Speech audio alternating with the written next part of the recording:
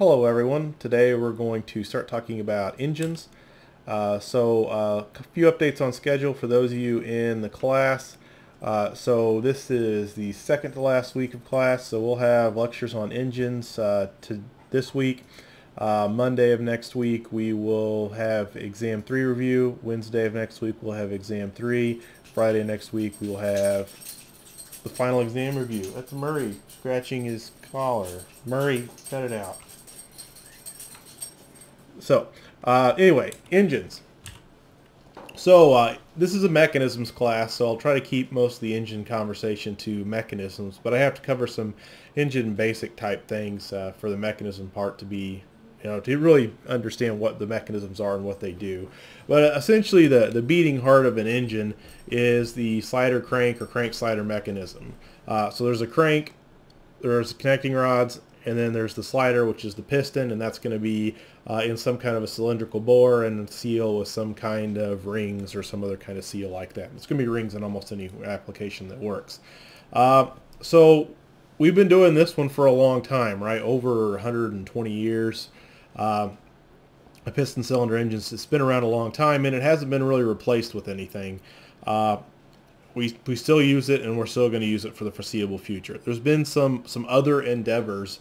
There's been probably the one that took on the most was the rotary engine, where you've got kind of a Dorito shaped thing that wobbles around about an eccentric shaft, hence the name wobbly Dorito as one explanation for the rotary engine. And this is going to be in a housing that's going to be sort of bean shaped, and I'm going to do a terrible job drawing it, where you've got kind of a bean shaped housing and you've got a rotor. It's terrible because the shaft is at the center of this thing, but I can't draw it. You guys can Google it.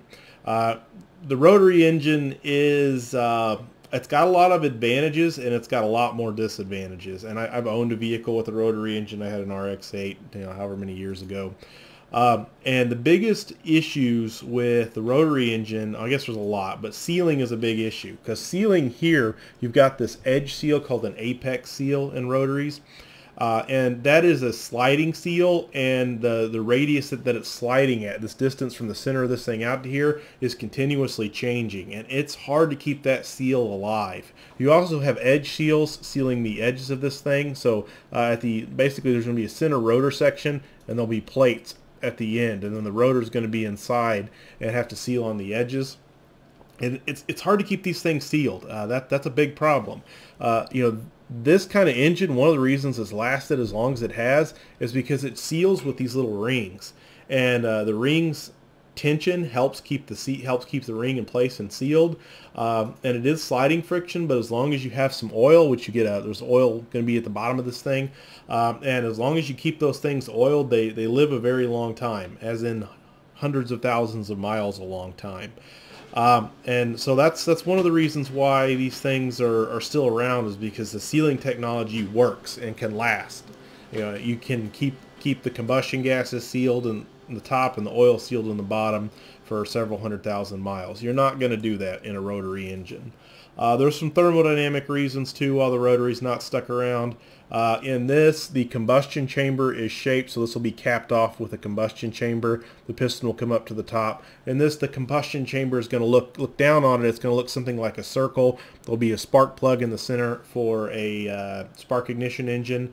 There'll be an injector in the center for a diesel engine. And when the flame starts, so in a spark engine, there's going to be a spark, there'll be a fuel-air mixture, there'll be a flame kernel that's going to grow out radially, and it will hit for this roughly puck-shaped combustion chamber. It's going to grow and grow and grow until it gets to the wall of the cylinder.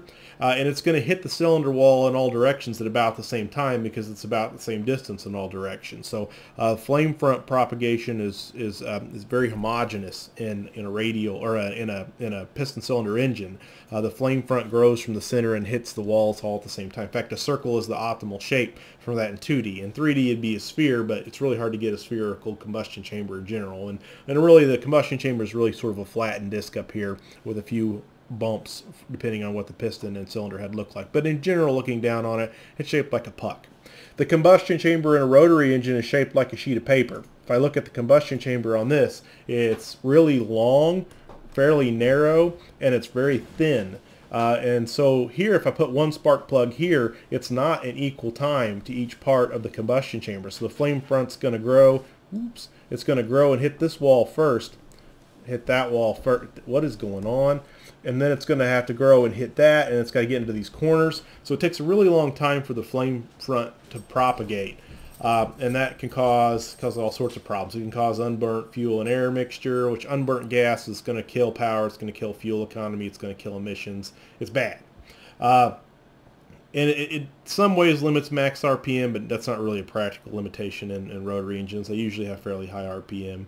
But it's not an efficient way to burn the fuel air mixture. So what you'll see on a lot of rotaries is 2 spark plugs as one way of solving that problem. The Mazda rotaries usually have 2 spark plugs. At least the one in my car on RX-8 had 2 spark plugs per rotor. 6 total spark plugs in a, sorry, 4 spark plugs in a 2-rotor engine. It was a 2-rotor engine. And another issue with this is thermodynamics. So if you think about surface area to volume, for a disc, it's not bad as far as mostly 2D shapes go. For a thin circular plate like this, it's like the worst case scenario for heat transfer. So what that means is more of your heat is going to transfer from your combustion chamber to the walls of the cylinder and out through the cooling passages of the engine in a rotary engine than in a piston cylinder engine, which makes them less thermodynamically efficient, which makes them make less power, makes them less fuel efficient, and it makes your heating problem, your cooling problem bigger. And this is a big difference. It's a big difference. Fuel economy in general for rotaries is very poor compared to gas engines or piston cylinder engines. Power output, you got it, how you measure power output per displacement is different for rotary engines than piston cylinder engines because of the dynamics of a 2-rotor rotary engine versus like a 4-cylinder engine. Those are roughly equivalent to each other. So like a 2-liter displacement piston cylinder engine, you'd need a 1-liter displacement rotary engine, just because I have to get into the details of it. But essentially, these things, they're still a 4-stroke engine, but they make power sort of like a 2-stroke engine, because through a full cycle, you get a combustion event per rotor, whereas in a 4-cylinder engine, you get a combustion event every other rotation of the crank per cylinder. So you end up getting, for the displacement of a rotary engine, you end up getting about twice as much power per displacement of a piston cylinder engine. But it's actually a little less than that because of these efficiency issues. So, but sealing, from a mechanics perspective, sealing is the big thing. And that's honestly the answer to almost all the questions of why isn't this engine used? Why don't we use some random engine you see on the internet that seems like a great invention? Why don't we use it? Because it doesn't seal. And that engine doesn't last. It doesn't live 200,000 miles like we need engines to live nowadays. So, and honestly, we've got this thing dialed in pretty well. I don't see it going away anytime soon. Maybe we switch to turbines at some point, but honestly, we're probably going to switch to electric before we ever switch to any kind of mechanism different than that. So that's why all that crank slider stuff we've covered in class has been so useful, is because we use it in engine in addition to all sorts of other mechanisms. So there'll be a crank, there'll be a connecting rod, there'll be pistons, there'll be sealing rings. There's other mechanisms. There's cam mechanisms. So just like the piston cylinder mechanism is the dominant way of moving pistons up and down and getting air into and out of engine, the pumping mechanism, the dominant way of getting the valves opening and closing to control how much air goes in and out, is going to be with camshafts and poppet valves. Again, my dogs are being extra loud today, sorry. So camshafts are what we use to open and close the valves. Again, there's other mechanisms to do it. None of them have survived the test of time. And just like the crank slider, we're going to be stuck with cams as long as we're stuck with internal combustion engines. Yes, there's some stuff on using little electro-hydraulic or electro-pneumatic actuators to open and close these valves directly. It's not made its way into any passenger cars that I'm aware of. Koenigsegg's got some company free valve that they're working with or bought, I can't remember, to get this to be commercially released, some direct valve actuation technology. I will believe it when one of these engines has lasted in like a Toyota Camry or whatever for 200,000 miles. That's when I will believe that technology is mature, because again, it's gotta last a really long time, and at 200,000 miles, that's billions of cycles. And that's a hard thing to do. Getting something to last a million cycles is hard. Getting it to last billions of cycles, that's a whole other thing. So this works. I don't know why it works. I mean, honestly, the fact that these things last as long as they do cam systems, the fact that that works is pretty amazing to me. But it does, and it works because we spent 100 years making it work. And investigated a lot of other alternatives, and we come back to this, it works. So we take a cam, we rotate it. There's lots of different ways to get the movement of the cam to the valve. This is one such where we use these little roller finger followers. We have a hydraulic lash adjuster. We've got a little roller rocker here that sits on a pivot. Sorry, this would be the pivot over here. This is the fulcrum. The cam rotates, pushes this roller down, and that pushes the valve open. Right? That's one way of doing it that works quite well, actually. So that's why we talk about cams. Is they're still used, they're still going to be used. Belts and chains and stuff in engine, there's going to be some kind of a synchronization mechanism between the crank and the camshafts. In a 4-stroke engine, the camshaft needs to be spinning half as fast as the crank, because each cylinder acts every other revolution of the crank. So you need them spinning half as fast. You need some kind of synchronizing way of doing that. You can use belts, you can use chains, you can use gears. They're all used. Chains probably the most common. Chains are reliable and will last for the life of the engine. They might stretch a little bit, and that might cause some power and fuel economy and emissions issues. But they work, and they don't usually break. In fact, it's very rare for them to break unless you've abused the engine in some way or let it run without oil, which usually something else dies first. Belts, timing belts, do the same thing. They don't stretch. Downside of belts is they will fail at some point in time, and it's usually less than the life of the engine by quite a bit. 30 to 60,000 miles, something like that. Belts need to be replaced, and it's kind of a booger to replace these things sometimes.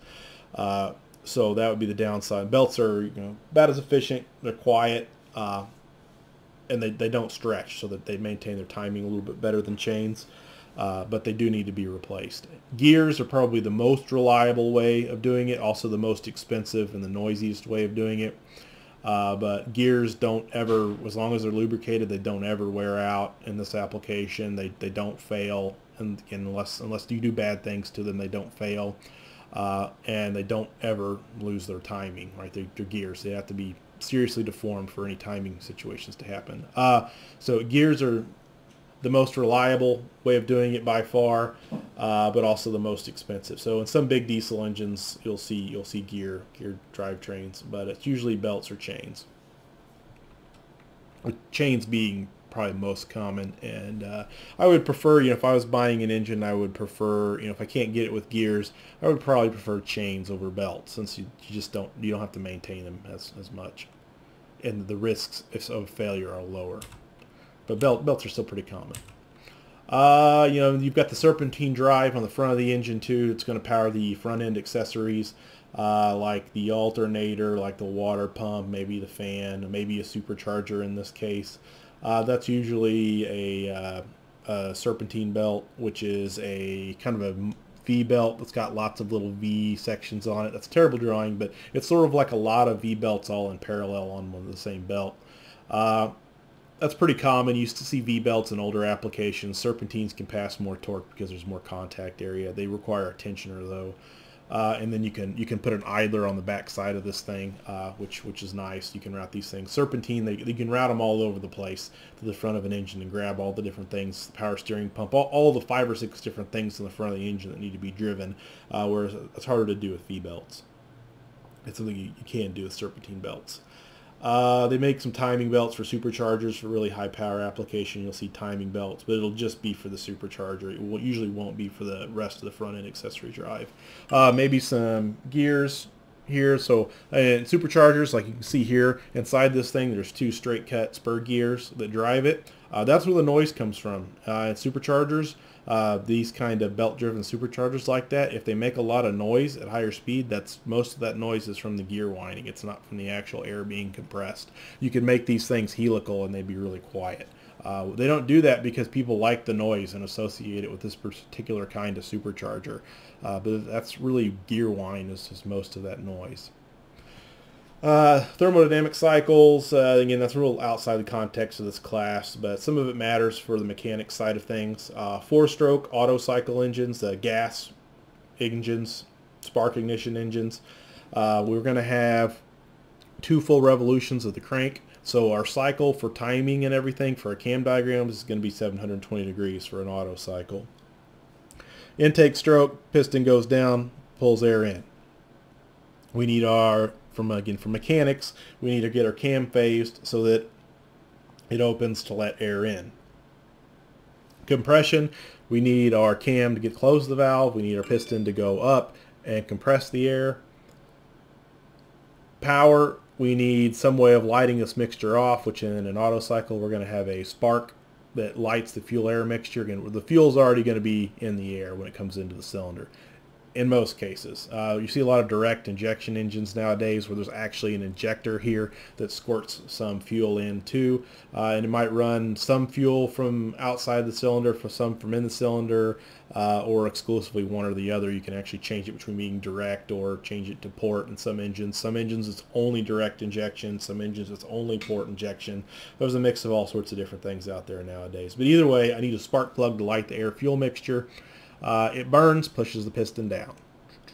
I need the exhaust valve to open and get the exhaust out of this thing. So I need to have this mechanism work and be reliable, and I need to have it synchronized to the cam mechanism that's opening and closing the valves.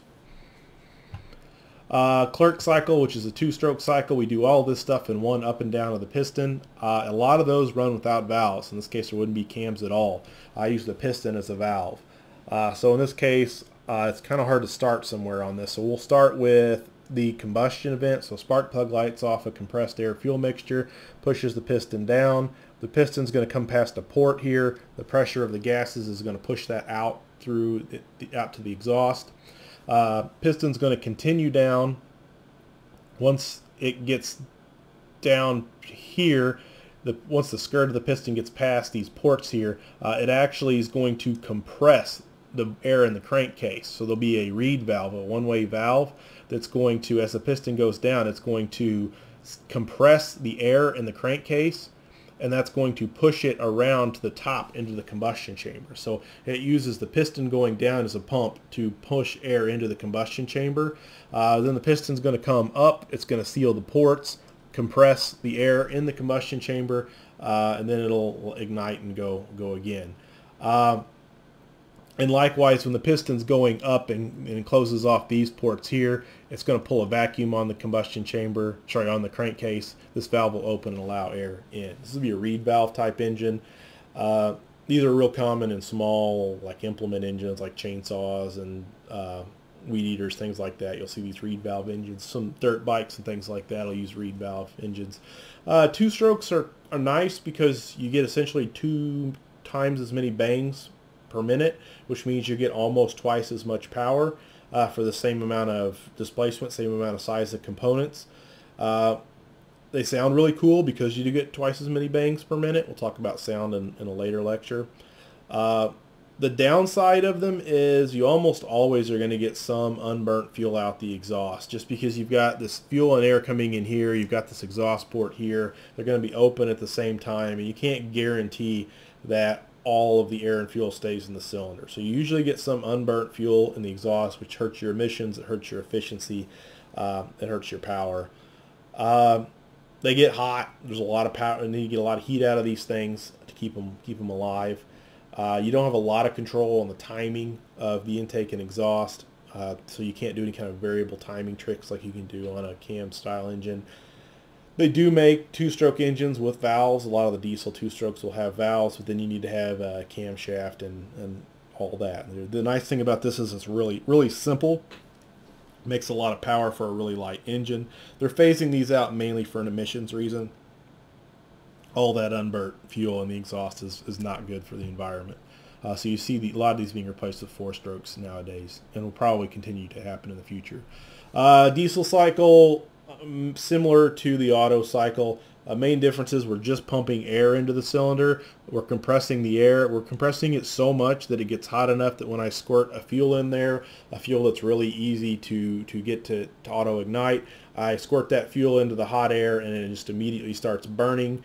The difference in this is you don't have a kernel of flame that grows to the full combustion chamber like in a gas engine.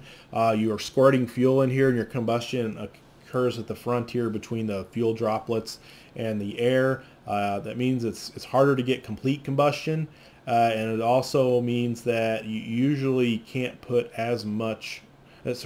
You really don't get as complete and thorough a combustion in a diesel, and the fuel takes a little longer to burn, which limits your max RPM. It's one of the reasons why diesel RPMs are as lower compared to gas engines. So I'll have a table with that later on. The upside of diesel is, since here you're just compressing air, you can just continue to compress it until, really as high as there's really not. The upper limit would be the smallest you can make this combustion chamber in here, and the power required to turn this thing over and start it. So you can have compression ratios, which is the volume when the piston's at the bottom in the combustion chamber, all this volume compared to the volume when the piston's up at the top. That's the compression ratio. So for diesels it might be 20-1 or higher. For gas engines, if you start pushing past 11 or 12-1 on modern gas, this fuel-air mixture, if you compress it more, at some point in time, it's going to get hotter and it will auto-ignite. And these engines are not designed for surviving auto-ignition because you don't know when it's going to ignite. You don't know the timing of it. So you might be trying to compress an explosion. You might have multiple flame kernels that grow into each other and get little knocking or pinging. You might get hot spots that cause components to melt or fracture. These engines do not like it when they auto-ignite. So knocking or pinging, pre-ignition, those things are bad in a gas engine. That's a limiting factor on compression ratio. In diesels, you can have a lot of compression ratio, 20-1 or more. And in thermodynamics, you learn that makes more power, more efficiency. You're using your fuel more efficiently if you are compressing the air fuel mixture more. If you have your air compressed more, you get a more efficient cycle. It gets back to the cycle efficiency in thermodynamics. So higher compression ratio means higher efficiency, and it's sort of, there's a limit to, or not a limit, but at some point in time, more compression ratio, the gains are really slight, and it's harder to practically do. So there's sort of a limit on practical compression ratio. But the difference in 12-1 and 20-1, it's a big difference in efficiency. It might go from 30% cycle efficiency to 40% cycle efficiency. So that's one of the huge improvements in fuel economy on diesels. Another improvement in fuel economy on a gas engine, you need some way of limiting how much air and fuel get in. The air you limit with the throttle valve somewhere upstream from here. When that throttle valve is partially closed, the piston is pulling down and it's pulling a vacuum, and it requires power to try to pull air through that restriction. And that's just a pure efficiency loss in a gas engine, is the pumping across the closed intake throttle. In a diesel engine, there's usually no throttle valve here, and you usually pull a full amount of air into the cylinder each time. And since you don't need a very specific fuel-air ratio mix like you do with the gas engine, here you got to be very close to the stoichiometric ratio. Somewhere around 11 to 14-1, depending on what you're trying to do. Somewhere in that window is this fuel-air ratio has to be that in order for it to burn. With a diesel, since you're basically burning right at the edge of the droplets, you only need a local fuel-air mixture that's close to stoichiometric, and that happens right at the boundary of the air, the compressed air in the cylinder and the fuel. Right at the frontier of the fuel droplets and the air in the cylinder, you've got close to that, and it'll burn. But your overall ratio might be very lean. You might have very little fuel to the total air in here, but it'll still burn because, again, you're burning at the frontier of the droplet and the air that's in the cylinder until the droplet's been all burnt. So you can run these things really lean too. So you don't need the throttle kind of get off on a tangent there. You don't need the throttle, so you don't have the pumping losses. You can run these things really lean, which might have some advantages too. And you don't have to worry about. You can get by with no throttle because you can run really lean. That's where I was going.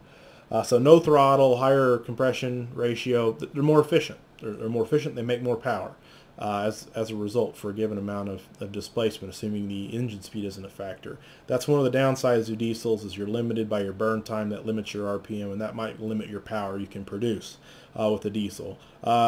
Natural induction, or basically no supercharger or turbocharger. Diesel to gas. Gas is almost always going to make more power for displacement because they can spin faster. And as long as your engine can breathe, spinning it faster will make more power usually. So with diesels, you're limited in max power by how fast you can spin the engine. Torque-wise, the diesel is going to be higher per displacement almost always. When you start putting turbochargers into the mix, you can get a lot of power out of diesel. Still, power per displacement on a turbocharged engine isn't going to be radically different than a gas engine in most cases, because you're still limited by RPM. In general, the diesels for the same size will be about spin about half as fast on RPM and make about half as much power when it's not forced induction. But the efficiency will be higher. So, in trucking applications like semi-trucks, they'll use diesels because the fuel efficiency is much higher in that application. And then they'll use big turbocharged engines. A big turbocharged gas engine would make the same amount of torque or more than about the same amount, or a little less, I guess, because of efficiency. Turbocharged gas engine will make a lot of power and make a lot of torque, but it won't live as long. And you'll have to spin at a lot higher RPM, and it will be less reliable and less efficient. So in almost all applications where you care about efficiency, diesel's going to be the winner. As far as power goes, you can make power with diesel, you can make power with gas. But when it comes to efficiency, diesel's just fundamentally better for at least two big reasons. They do make two-stroke diesel engines. Two-stroke diesels will require some kind of a compressor to get air into the cylinder. You're probably not going to use reed valves on these. I guess you could, but probably not going to. You're going to use some kind of a compressor, a positive displacement compressor like this Root-style blower, to push air into the cylinder, and then use a poppet valve to control the exhaust. A lot of really big marine diesels are two-stroke diesels like this. Why? They're very, very efficient. You see some semi-truck engines, like the old Detroit diesel two-strokes, were similar to this as well. But very, very efficient, a lot of power for size of the engine because it's a two-stroke. So these are really nice. Diesel two-strokes are really, really good, powerful, fuel-efficient engines. They're fairly complicated though because you have to have this supercharger. Gas pressure. So when the piston's going down on a four-stroke engine, the pressure is negative. You're pulling a vacuum in the cylinder, and you're pulling against it, so the work done's negative. Compression, for a while, the vacuum's going to pull the piston up, but at some point in time, you're going to be pushing and compressing the air, and you got to put work into this thing. During the power stroke, the piston's going to be going down. Pressure is positive, so you're getting work there. On exhaust, you're going to be pushing air at a pressure out, so you're going to be needing work there. So essentially from here, so for this portion of the cycle, for this portion of the cycle, and this portion of the cycle, you need work. For this portion, you're getting work. So essentially for 3 out of 4 of these cycles, 4 strokes, you need work, but you're only getting work on 1. What that means from a dynamics perspective, mechanics perspective, is you need a place to store energy to get this thing to go through a full cycle, and that gets back to flywheel sizing. We only talked about flywheel sizing from the perspective of storing energy for reducing vibrations and the torque required and the shaking torque. We didn't really talk about it in keeping an engine alive and running. So your flywheel might actually need to be even bigger than what we calculated just to get this thing around through the compression stroke and get it running. And there's going to be some minimum RPM where an engine will run with a reasonable size flywheel. It's going to limit how slow an engine can run.